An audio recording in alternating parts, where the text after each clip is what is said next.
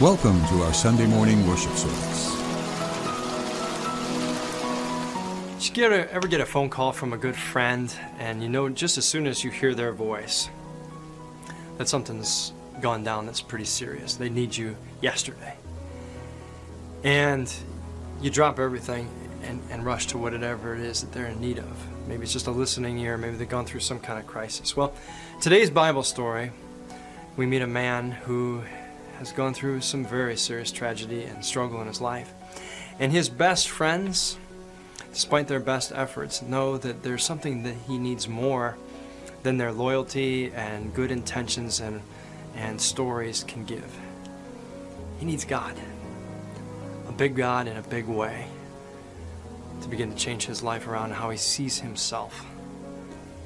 If you've ever been there, or you have friends that you struggle with and how to talk about God, how to share faith, how to meet them wherever they're at in their doubts, their anxieties, their disbelief, stick around as we meet Jesus and the paraplegic and his friends.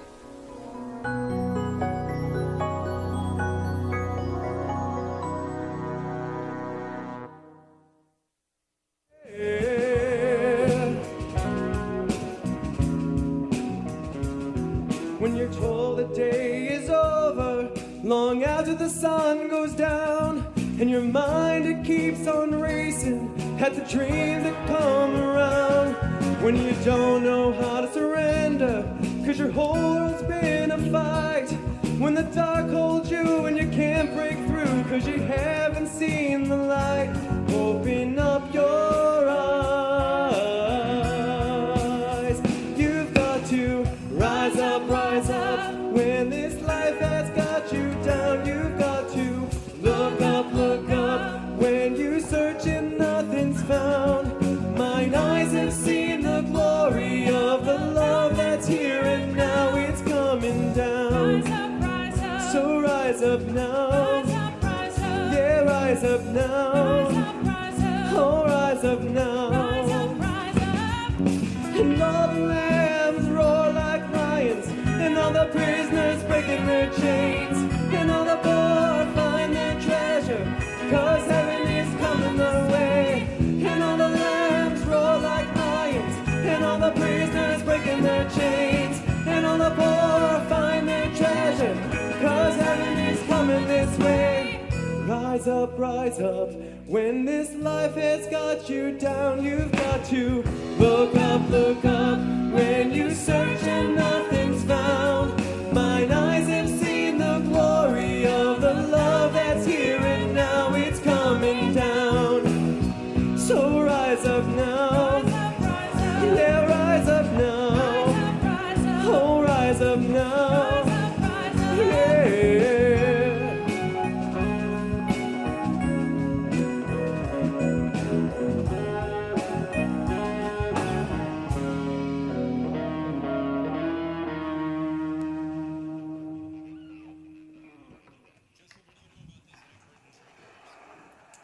Well, let's keep on rising up and looking up as we call God together and ourselves together into God's presence for our call to worship. Please join me with the words on the screen or in your bulletin. For the friends who have shaped us, God, we give you thanks. For those who have stood by us when no one else seemed to care. What value can we place on true friendship? For those who depend on us as friends, may the love of Christ be the strong foundation upon which our friendships grow. Amen. Please be seated. I'd like to invite any of the little children or anybody who's young at heart who would like to come forward. Please join me as we sing Jesus Loves Me, this I know. Jesus loves me, this I know.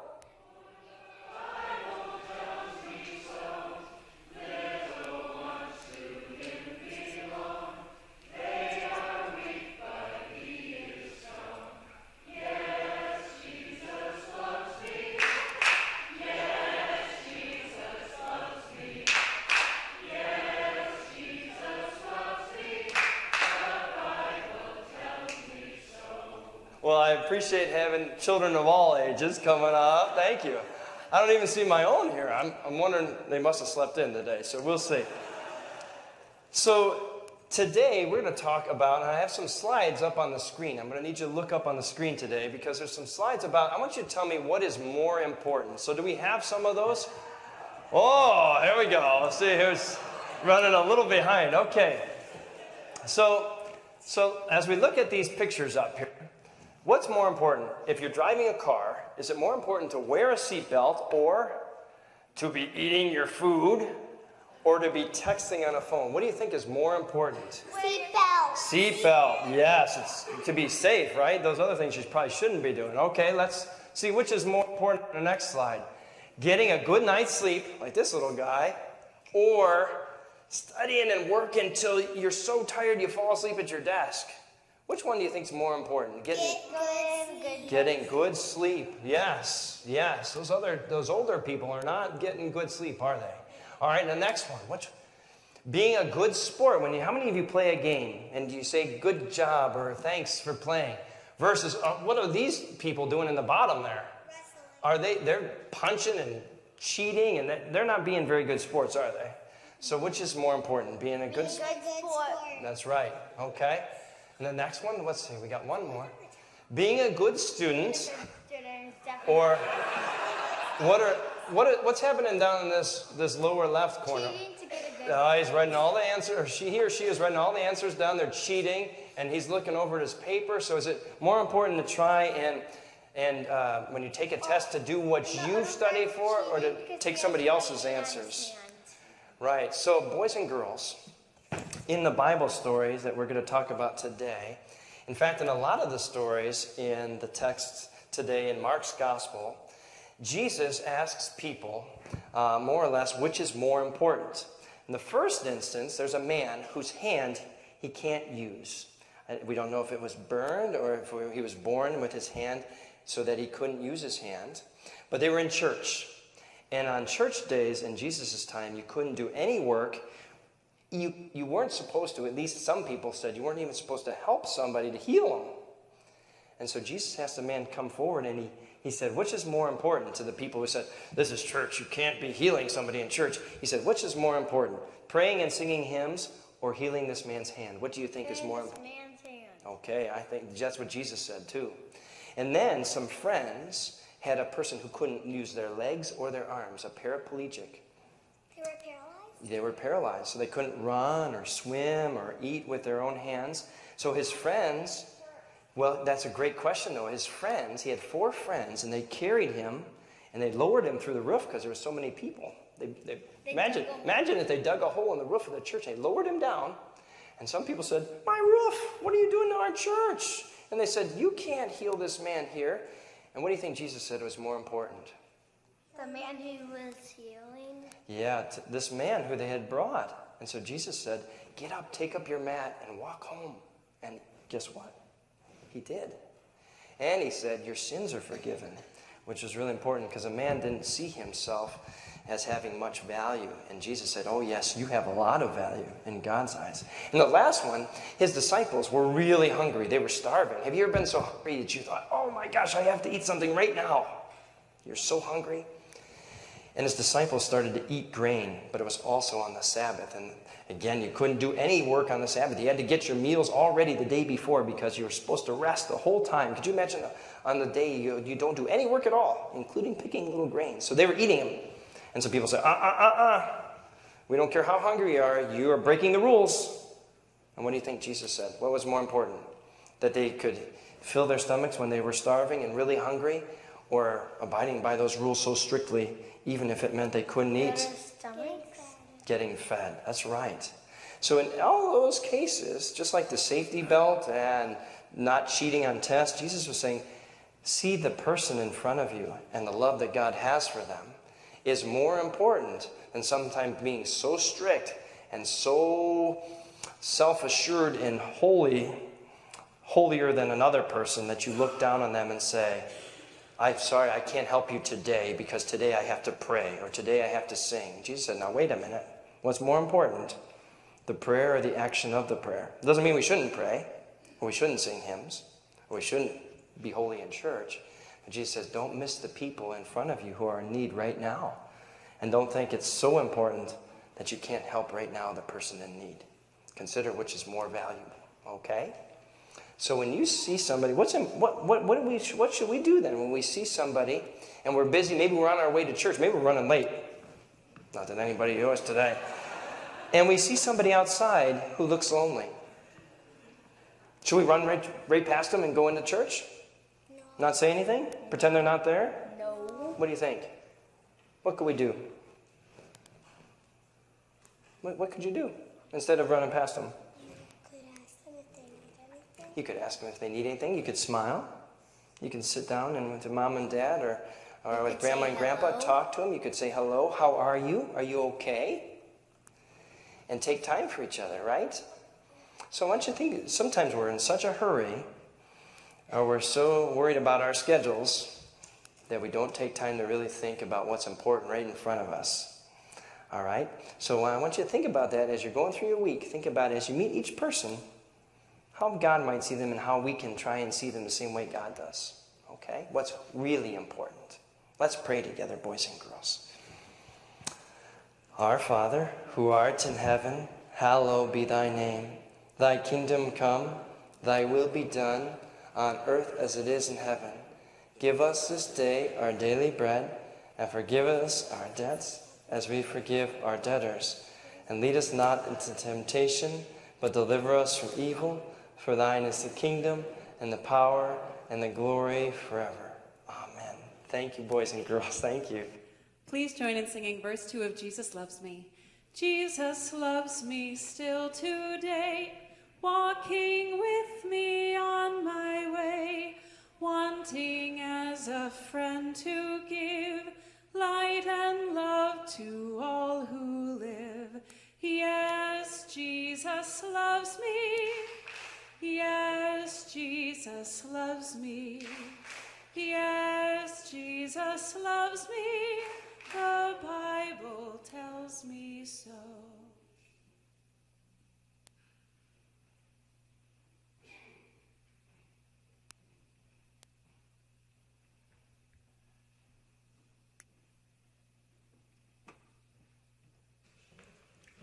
Good morning. This morning's reading is from the 2nd chapter of Mark, verses 2 through 12. When he returned to Capernaum after some days, it was reported that he was at home. So many were gathered around that there was no longer room for them, not even in front of the door. And he was speaking the word to them. Then some people came, bringing to him a paralyzed man, carried by 4 of them. And when they could not bring him to Jesus because of the crowd, they removed the roof above him, and after having dug through it, they let him down the mat on which the paralytic lay. When Jesus saw their faith, he said to the paralytic, "Son, your sins are forgiven." Now some of the scribes were sitting there, questioning in their hearts, "Why does this fellow speak in this way? It is blasphemy. Who can forgive sins but God alone?" At once, Jesus perceived in his spirit that they were discussing these questions among themselves, and he said to them, "Why do you raise such questions in your heart? Which is easier to say to the paralytic, 'Your sins are forgiven,' or to say, 'Stand up and take your mat and walk'? But so that you may know that the Son of Man has authority on earth to forgive sins," he said to the paralytic, "I say to you, stand up, take your mat, and go to your home." And he stood up and immediately took the mat and went out before all of them, so that they were all amazed and glorified God, saying, "We have never seen anything like this." The word of God for the people of God. Thanks be to God.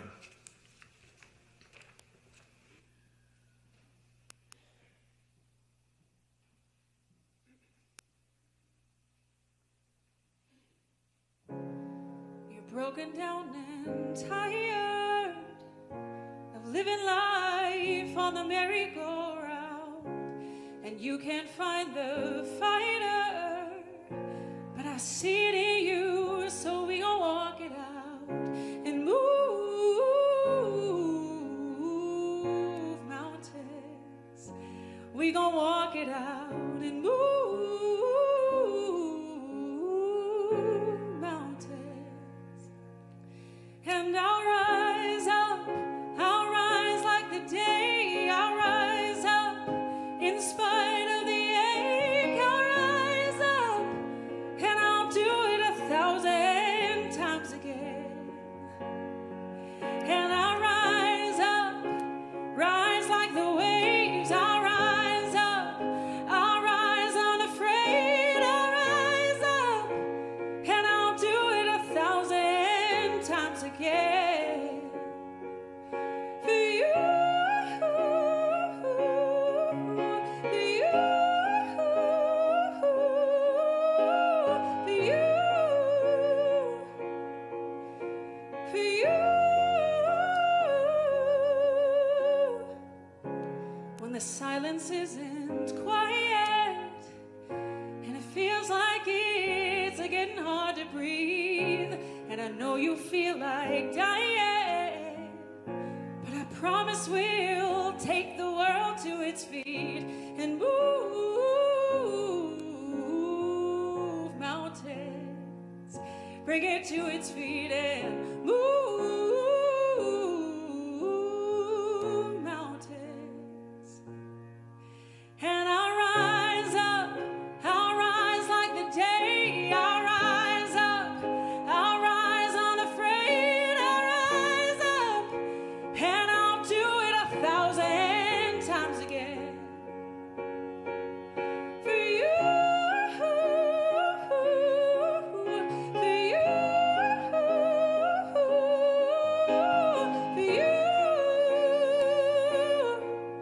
for you. All we need is hope, and for that we have each other, and for that we have each other. And we will rise, we will rise, we'll rise.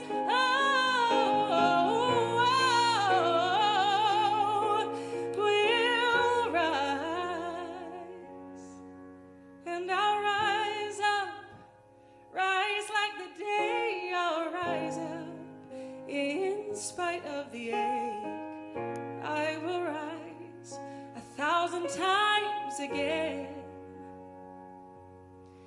And we'll rise up, rise like the waves. We'll rise up in spite of the ache. I'll rise up and I'll do it 1,000 times again. For you, for you, for you,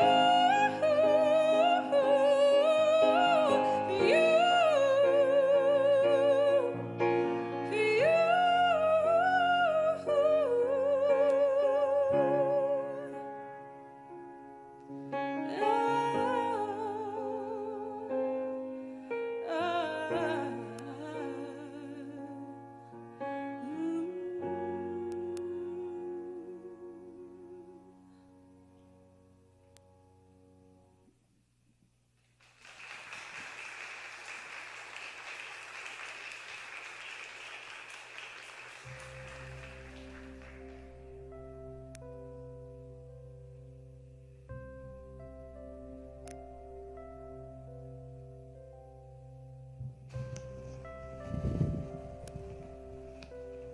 Please join with me in prayer. O mover of mountains, breaker of chains, mover of stones over graves that are sealed, you who would rise up and lift us out of places of pain and brokenness, despair and hopelessness, places where we see ourselves in ways that are distorted from the way you see us. the truths we are convinced about ourselves that aren't true at all. O great Redeemer, giver of life, our everything, our God, we ask you to meet us where we are this Sunday in July. Meet us in our thoughts about family and friends. Meet us in our places of insecurity and discomfort over those we are struggling with, relationships that we don't feel good about.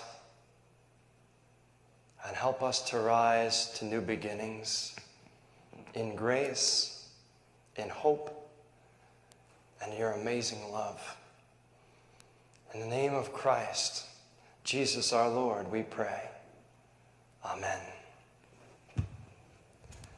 The place is packed to the gills, people arm in arm. I mean, I imagine, trying to go, whether you're in college, maybe you're in a bar scene, you're trying to fit through and you can't shoulder through people, or you're at a concert, or you're waiting in line at a stadium attire, a game, and there's just a mass of humanity around. After all, in this case, word has spread that Jesus of Nazareth, this amazing preacher who has also done some healing and cast out demons, is at the home of Peter's in-laws in Capernaum again. And just like today, if I said, or we heard or read somewhere that the risen Christ was preaching at the Williams house or the Costanzi house or the Johnson house, even if by curiosity, we'd be skeptical, right? But wouldn't you be curious? Knowing what we know about Jesus in our Christian faith, my God, might be quite a crowd. At that time, people saw him as the Messiah, as this amazing prophet, perhaps as something more. But as this large crowd was gathered in, some inside the house, some outside, there's a pushing and jostling in the back. And as people turn around to see what's going on, they notice these 4 guys carrying somebody, a man who can't get up on a stretcher. Excuse me, pardon me, do you think we could get in there? And you tend to think that, okay, people's humanity will prevail. Of course. Clearly this man's in distress. Can we clear a path? But then, part of me thinks, okay, that's a human reaction. Yes, we're going to let this man who's clearly disabled through. But then I also think, my human self, I'm at Disney World and we're waiting on Peter Pan line for like an hour and a half, and somebody rolls up with a wheelchair, and then I see them get up and just walk to the ride. And suddenly my skepticism and cynicism kind of creeps in. I think, well, maybe I'll just keep my spot. In any case, they don't let the man through, the crowd. And you think, well, the friends, maybe they could do something a little different. Maybe it's like showing up at your favorite restaurant and they say, oh, I'm sorry, we got an hour and a half wait, no reservations. Maybe we can come back later. But these people who are carrying him persist. No, we have to get our friend to this man. We'll get some rope, we'll bring him up to the roof, we'll cut a hole, and we'll lower him down. I want us to sit with that for a minute. Because this text really I could preach 3 or 4 sermons on. I think of all the characters in this scene. We have Jesus, of course. We have the man on the mat. We don't know, was he paralyzed from birth? Has he always been dependent on somebody to lift him from his bed, to feed him his meals, to bathe him? Has he known nothing else? Or has he been a vibrant young man who could, run and swim and light up a room, and suddenly some tragic thing happened to him? A wreck, diving accident, whatever it may be, and suddenly everything that he knew, all the things he was able to do, it's over. Because I know there's a lot of people that can relate to that kind of thing. Maybe you're not paralyzed, but we have friends who have diagnosis with rheumatoid arthritis, and there's some days they can't get out of bed. We have friends who are crippled by depression, so severe that they don't want to leave the house. We have daughters that are in relationships with young men who are emotionally or physically abusive, and we keep saying, honey, get out of there. What are you doing? But we can't make her leave, and she's stuck.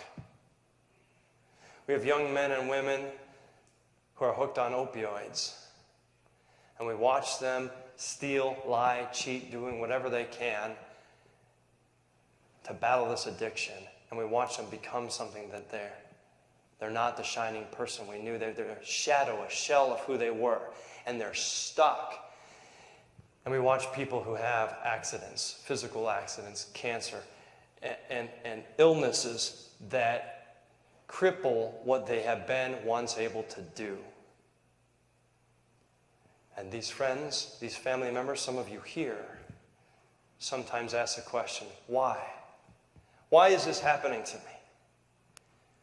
What did I do, God, that you're punishing me for this? The text about the paralytic seems to lend to that kind of interpretation based on what we'll hear Jesus does in just a minute.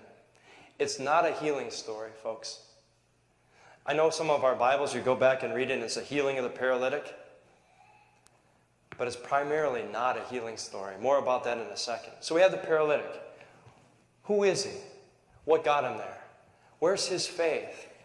He doesn't say anything in this text at all. Did you see?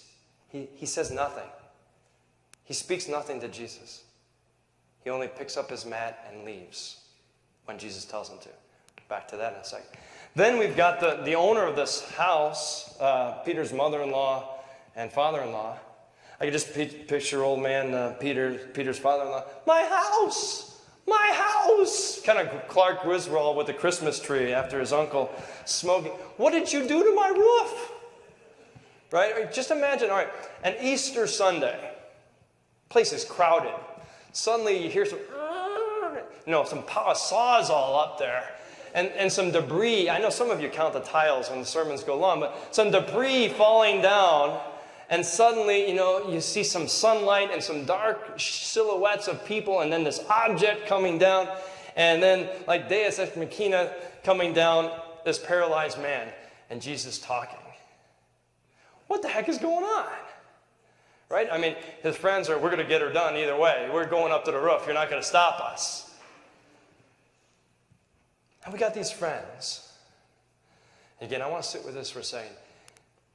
Who know that their humor to try and break their friend out of depression or feeling down and to despair about his paralysis, well wishes, inspiring quotes or books, whatever it is they try to do to lift his spirits is not enough. And they know it's not enough. And they know they have to do whatever they can to connect him to Jesus. Because they believe he will be enough. There's power in that. Then you have these scribes. Now, who are the scribes? Scribes are people who spend their lives being paid to copy the text of Torah and Scripture. They're professional writers of Scripture, but they're not just hired hands. They are also appointed by the synagogue, by the temple, by the church, because they're holy men. You have to be a person of high moral character to be a scribe, and you have to be approved by the priests. So they are selected church folks who are doing this very holy task of not making, hopefully, no errors in their. They understand the Scriptures. They know it by heart. So these men lower in front of the crowd this paralyzed man. And Jesus says something to him. What does he say? Does he start with get up and walk out of here? No. He says, my son, your sins are forgiven. Now let's take a time out there. You didn't do anything. You're not being punished by God.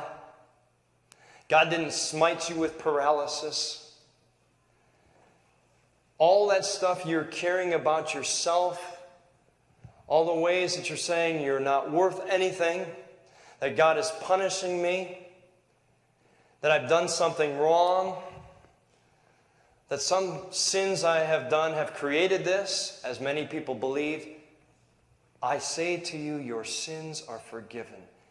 God doesn't see you that way. Let me take that off of you. The biggest healing that takes place is a paralysis of the soul, not the body. You are God's son. You are a child of the light. You're forgiven. You're forgiven. Nothing that you've carried in here today that you're beating yourself up about, nothing that you still hold against yourself that you have not forgiven yourself for, do I want you to carry anymore. Now, there's a couple of us in here today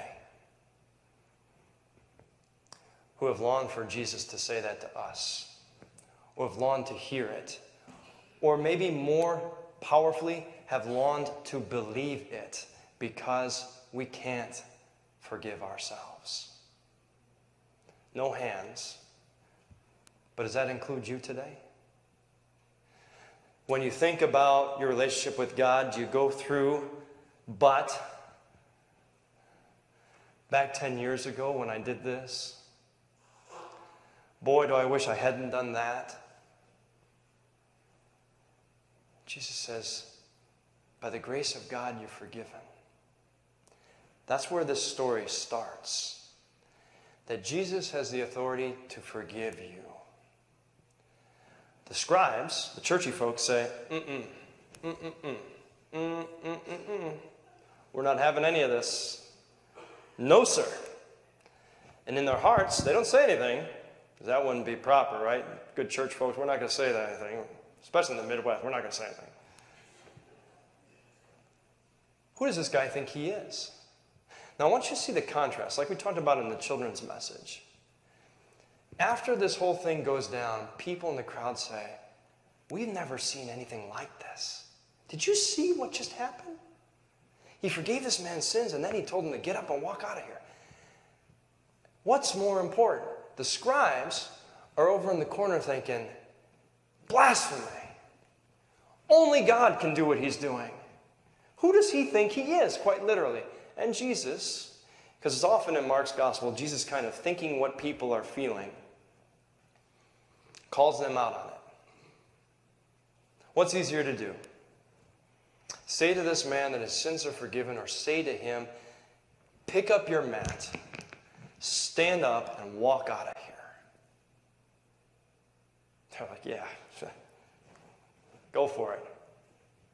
Be our guest. Get up, pick up your mat, and go home. And he does. And they're stunned. But if you look at the text of the paralytic, and I encourage you to go home, read Mark 1 and 2 together. Read those chapters together. And you'll see that story after story is about what's more important. The man with a crippled hand, in worship, on a Sabbath, Jesus wants to heal him. The man wants to be healed, but he feels the Pharisees and the scribes in church saying, this guy's going to heal on the Sabbath. He's going to break the law. And Jesus, it says, temple when he turns the tables isn't the only time. It says Jesus gets angry. What is more important? That we keep strict, rigid rules on the Sabbath, or that this man finds the kingdom of God and has use of his hand, is made whole again? What's more important? That my disciples are feeding their starving hunger, or they broke the Sabbath? What's more important? That this man hears for the first time that it's not your fault. You didn't do anything wrong to be paralyzed. It was either an accident or it's just part of life. God isn't punishing you. God loves you. Even at times when you can't love yourself, or you say, what is it that's worth living for in this life? Because there's a lot of folks in our lives that are in that place. Why am I even here? What's the point? In their brokenness, in their pain. You're forgiven and you're loved. And you're not alone. And these guys, these scribes, continue to conspire about Jesus as he continues to break through all the social norms and the social mores and what's proper. And I think this is the other place that this text preaches. When institutions like the temple or the synagogue, because here's what Jesus is really doing. The scribes are not only concerned that Jesus says your sins are forgiven, but that Jesus is breaking their rules, their system. Here's how their system worked. If you were a paralyzed man, you couldn't just go to a healer and be healed like Jesus is healing this guy in Peter's in-law's house. No. You have to go to the temple according to the law. You have to show yourself to a priest. The priest has to receive from you some kind of sacrifice, saying you're sorry for whatever sins led you to this place that you need healing. You hear?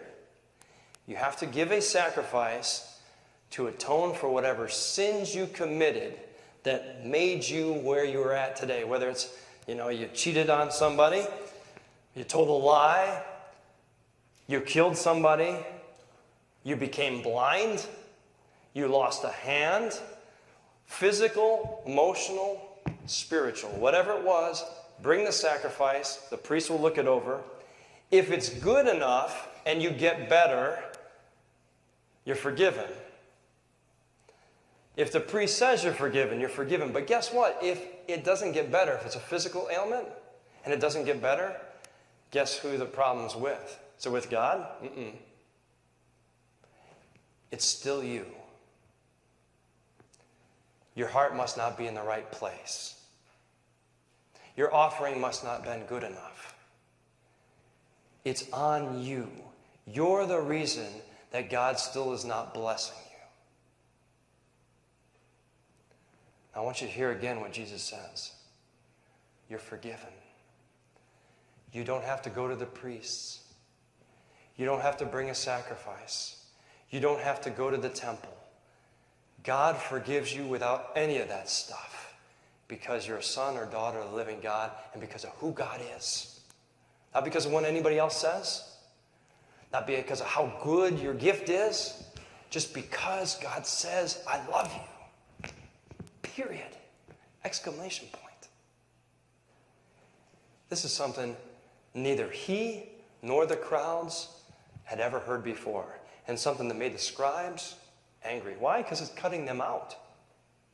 What do you mean you don't have to go to the temple? What do you mean you don't have to have the priest bless this healing?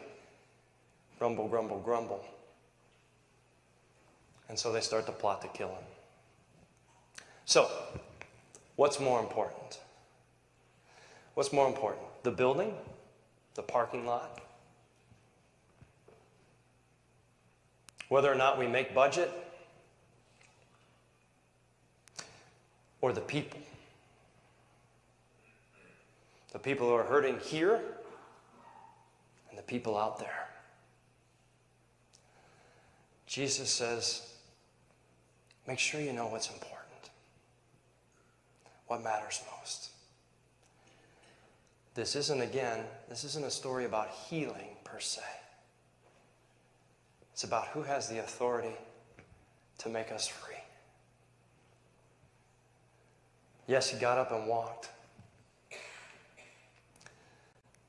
But maybe the greater healing was that he didn't feel that God didn't have time for him anymore. That he didn't feel like somehow something was wrong with who he was, how he was made, how he was created. There was a God who knew him by name. And when Jesus looked him in the eyes and said, hey, God hasn't given up on you. Don't you give up on you. You're forgiven. Their friends, his friends, trusted Jesus enough to bring him no matter what the risk. It leads me to wonder who in our lives, who in our friends might need us to take a few risks to help find their wholeness and their connection, even beyond what you and I can give as friends. in the peace of Christ, the source of all kinds of healing. Amen.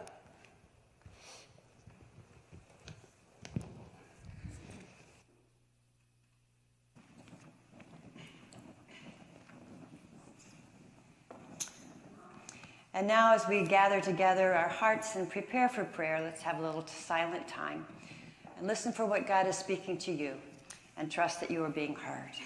Let's pray.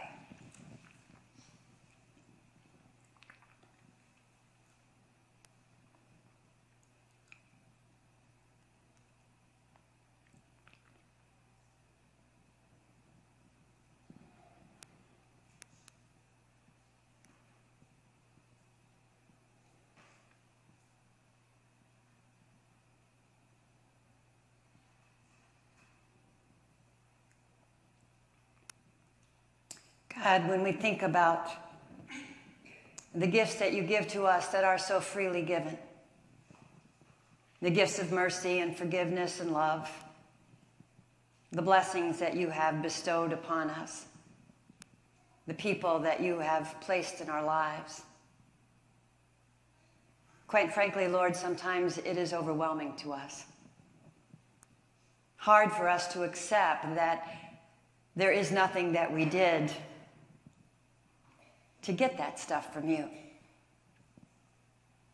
And there is nothing that we can do that will cause you to take it away. It's hard to take, Lord. Us in our human conditions who so easily blame ourselves or one another for the things that go wrong. And too often credit our own abilities as the reason that we are so fortunate. We forget that the gifts that you have given us, the abilities that you have given us, are meant to flow out into the world so they can flow into one another and back to you again.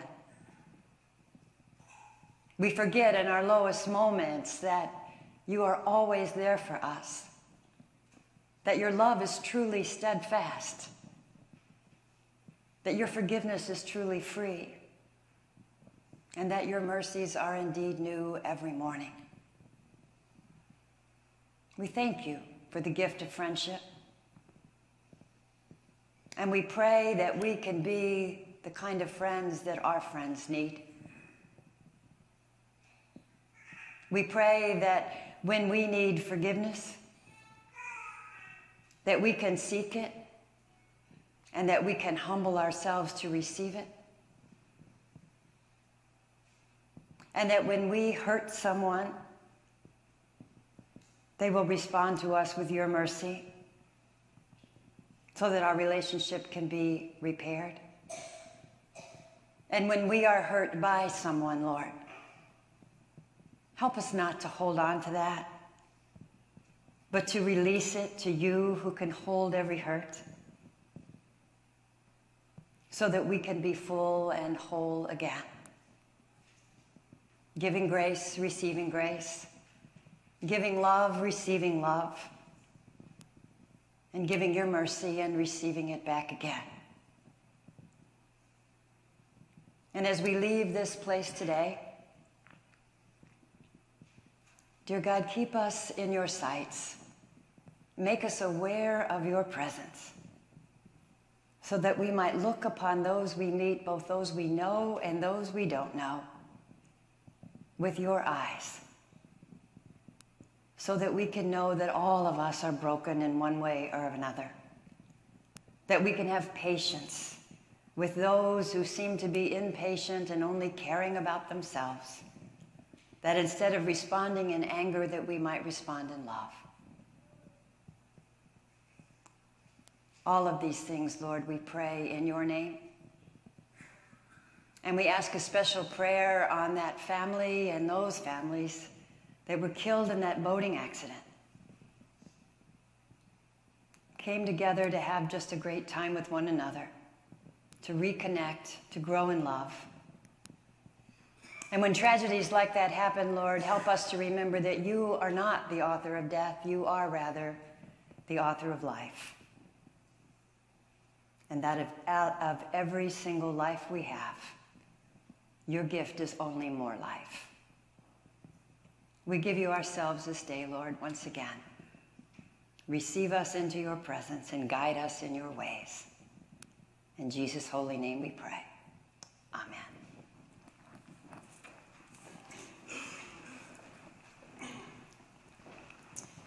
As we come to the, the time of our offering, I've been thinking a lot about flow lately and how all the gifts of God are meant to flow out into the world and through us into one another.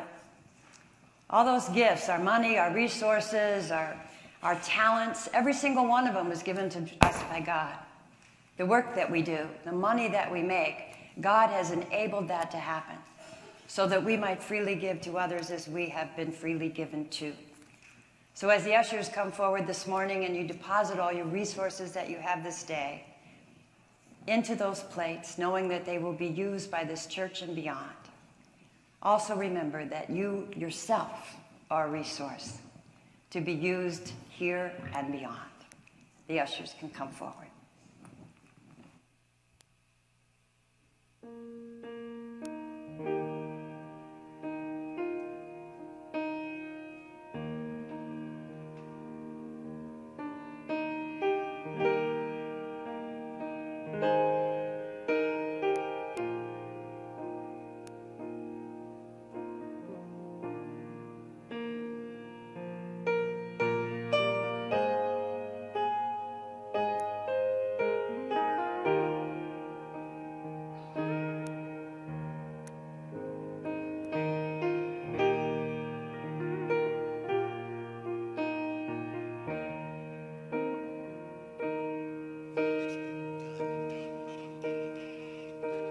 When I am down and oh my soul so weary, when troubles come and my heart burden be, then I am still and wait here in the silence until you come and sit a while with me.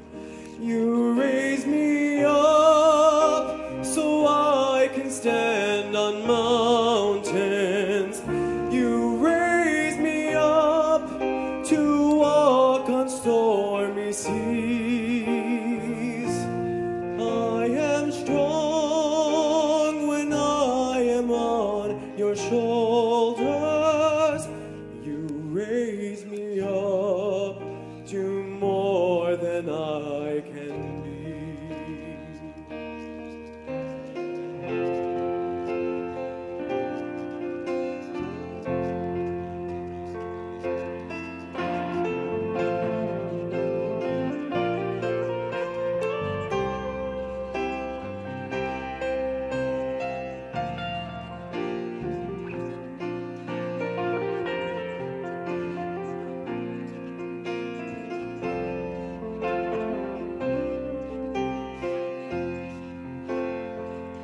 You raise me up so I can stand on mountains. You raise me up to walk on stormy seas. I am strong when I am on your shoulders. You raise me up to more than I can be.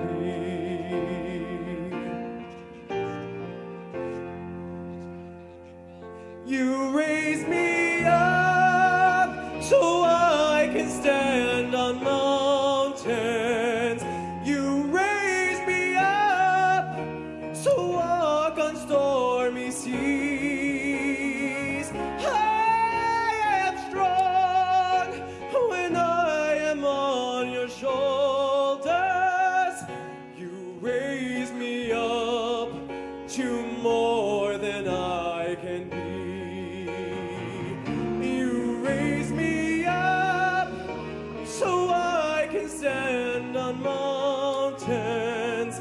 You raise me up to walk on stormy seas.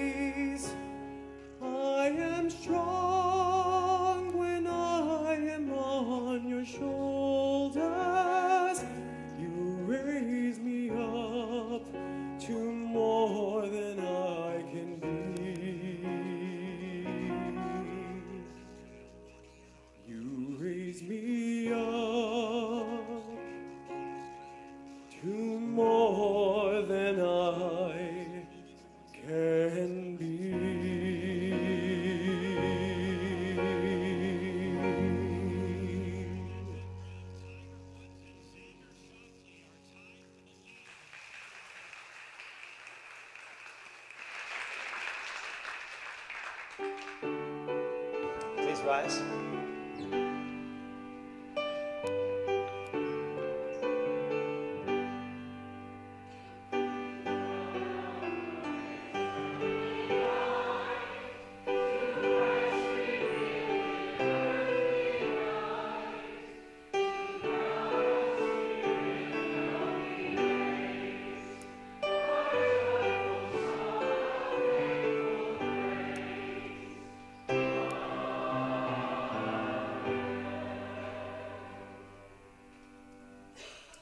God, indeed you do raise us up to more than we can be. Continue to stretch us and grow us. Bless us and bless these gifts. Make them more than we think that they are going to be.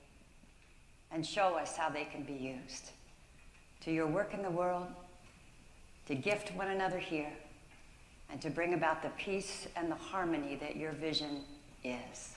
We pray all this in Jesus' name. Amen. And now our last song for the day will be number 708, Go Forth for God.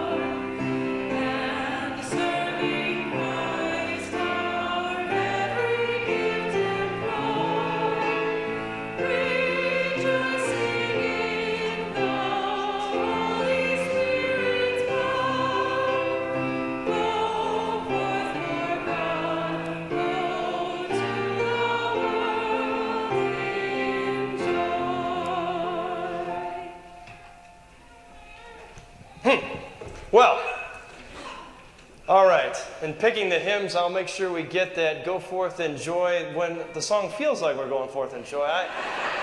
Sometimes, all right. Well, anyway, if that's your favorite hymn, I'm sorry. We can talk in the parlor here. Thank you for visiting with us today, if you're visiting. And one of the closing traditions we have at the church is to join hands with our neighbors to say that we are in this journey together. In times of trouble, in times of struggle, in times of joy, that we don't just walk alone, but with Christ and with one another as we sing our closing benediction.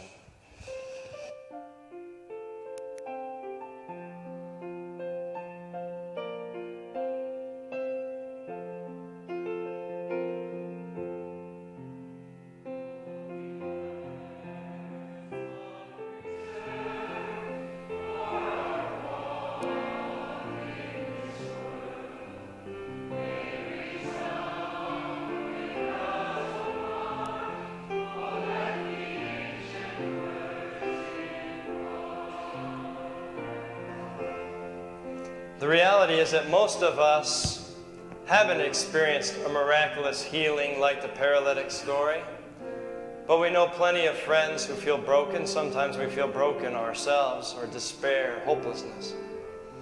I hope the one thing that we remember is that we are created to be a people of hope, a people of purpose centered in the love of Christ, which does move mountains, changes and transforms life, and hopefully changes who you and I are as we carry that message out from this place.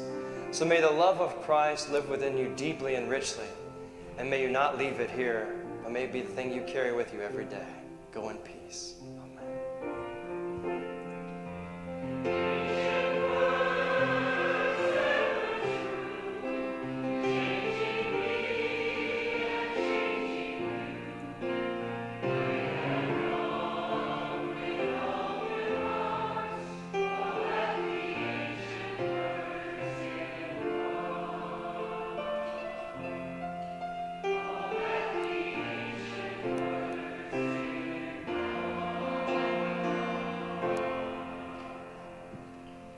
Thank you so much for joining us today. Before you head out, come on up and join us in our postlude, Let It Rise.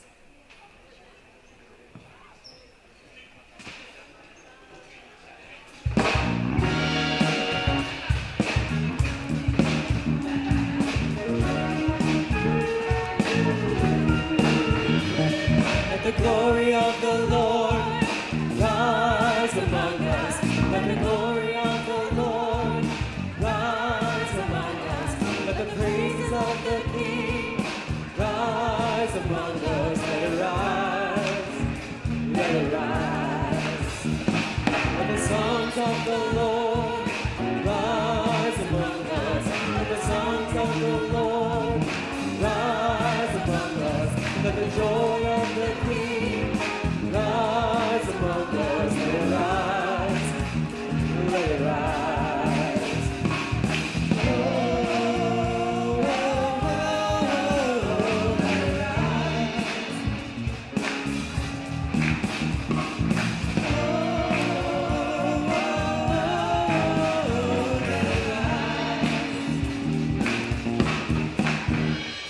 Let the glory of the Lord rise among us. Let the glory